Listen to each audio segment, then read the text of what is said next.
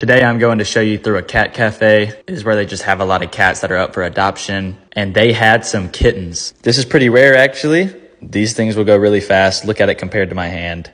This cat right here was absolutely adorable. It grabbed my hand and then started bathing me, and when I pulled away, it reached for me.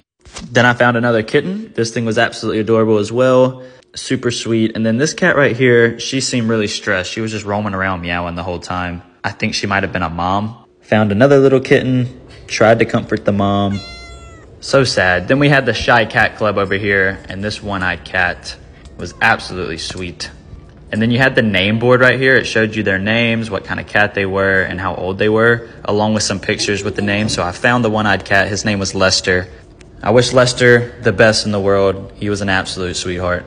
Then I found a Kurt lookalike. That was pretty cool. And then I played with this cat and attempted to play with this big boy, but he was not having it. So he joined in on the Shy